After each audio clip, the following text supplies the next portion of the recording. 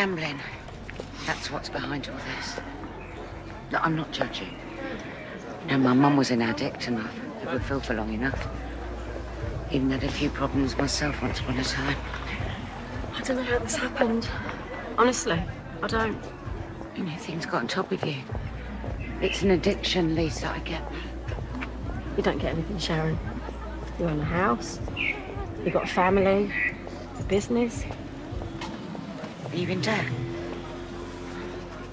How much? 40,000. Last time I was brave enough to look.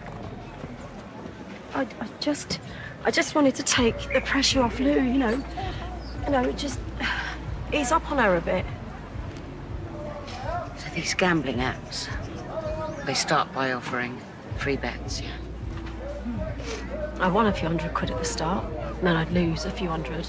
And there was no point stopping then, because you've always wanted to win back what you've lost. And I'd be sitting there in a room with Peggy and Lou, gambling on my phone.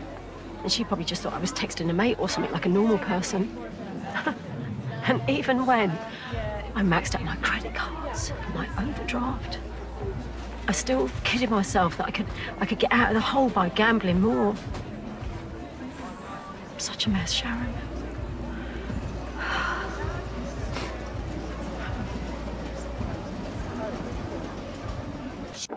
You think you just told me what a mess you're in? But do you know what I heard?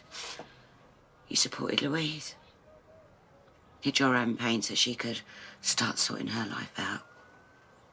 I think that makes you a good mum. No, I'm serious. I know a lot's been said this last few days.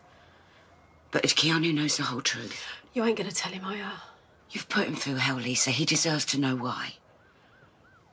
And it might be good for you to talk about it. Why are you being so nice to me? I don't like seeing someone this vulnerable. Don't take me for a mug, Sharon.